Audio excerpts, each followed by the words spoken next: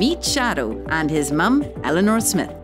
Shadow's a rescue dog. We saw him one day on social media because they were actually looking to find a forever home for him. Shadow had a tough start in life. He was attacked by other dogs and someone cut his ear off.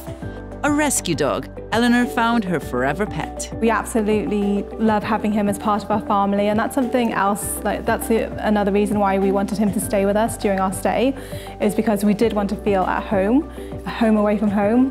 Pet friendly is the order of the day at Kimptons around the world, and likewise at Kimpton Seafire on Grand Cayman. All family members are welcome. Every one of our hotels, city centers, beach resorts, whatever, we're all pet friendly. And for us, it very much means us. When I called up to make our reservation, I mentioned that the dogs are staying with us, and they just said, yeah, no problem, just let us know the dog's name.